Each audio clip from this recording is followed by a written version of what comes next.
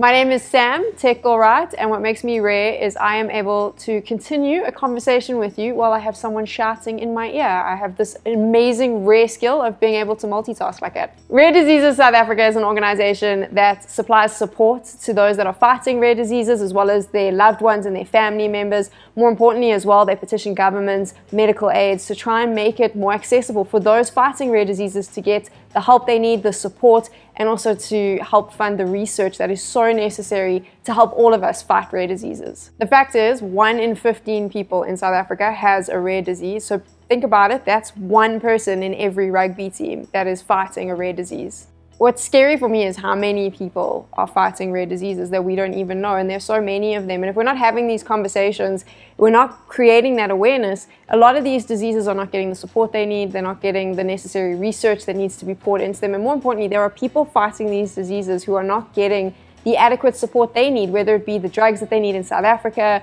the medical help and things like that. So we've got to create awareness, we've got to talk about it nonstop, and of course there's lots of different diseases that fall under this umbrella. But I just think by saying rare diseases, anyone who is fighting is going to feel included, and hopefully we can help them in just a little way.